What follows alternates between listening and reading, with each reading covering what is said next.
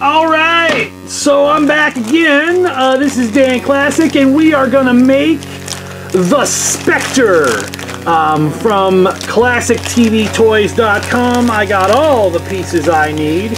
I have this white body. I've already removed the hands because I will be replacing them with green hands for his green gloves. I have next in the bag this green cloak with hood. This should work out pretty well. Also, I have his green hands, as I mentioned previously, and then his green underwears to wear, because we're making the Golden Age, Silver Age, fucking whatever age Spectre, not Hal Jordan, not fucking the new 52 piece of shit Spectre. We're making the real Spectre, or trying to approximate him. Here is a white head. He has a little thing on it. We're gonna look at that here in a second. These are the closest boots that I could get. I'm probably gonna look for another pair of boots for him, but for now, these pirate boots, these green pirate boots, will do just fine. And we'll leave his little white hands in the bag, because we're gonna need those. Well, maybe we'll use those on another project. Who knows? Maybe somebody will need some white hands. We'll see later. Okay, so we've got everything out. I'm going to try to put it all together. The first thing I'm going to want to do is put his hands on, because that's going to be the easiest thing to do here. One of the easiest. They should just pop.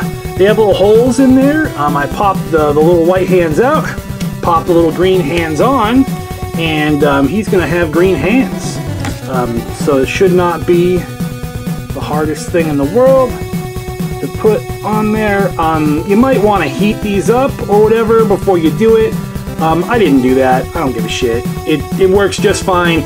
I didn't have to do that. Now, I will have to figure something out about putting the head on, because this is not an S-type body. This is the old school Figures Toy Company Mego style fucking body that's got the dumb elastics inside of it, and it's going to be a huge pain in my ass to put this head on there. Now, here's a little stem for the head, and here is the head itself. This goes in like this, and it should pop right into the head. I'm going to have to heat this up to get the head to go on there properly.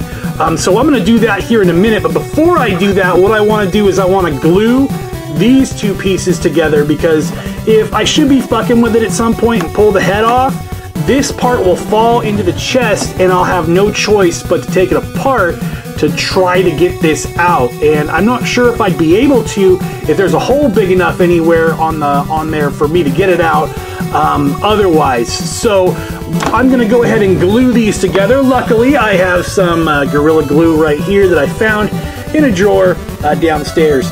So let's go ahead and get that glued together. Bear with me a moment while I do that. Okay, so I was able to find some super glue and get that head glued on nice and tight, so it shouldn't be going anywhere once we get it inside the body. Now, let's move on to the problem of the body. The hole, of course, isn't made large enough to get this thing through there. You really have to apply a lot of force, but luckily what you can do is if you heat this up hot enough, it'll get soft, and you should be able to cram that in there. What I'm going to do right now is I've got my blow dryer. I'm going to hit it with the blow dryer, get it hot, get it nice and soft, and get this head attached. So stand by while I do that.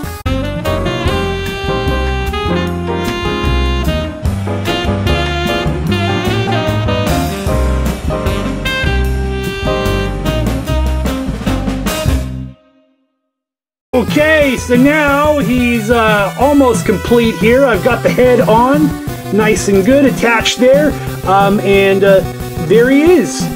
So this is the body, and all we got to do now is put the clothes on. So let's go ahead and do that.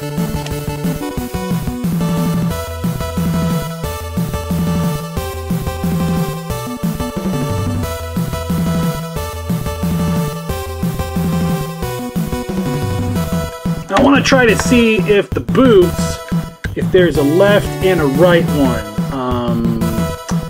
Doesn't look like there is a left and a right one. They just look like a couple of boots. They could be this way, they could be that way. We don't have... That looks like the outside. They both look like the outside side. So fuck it, let's get these boots on.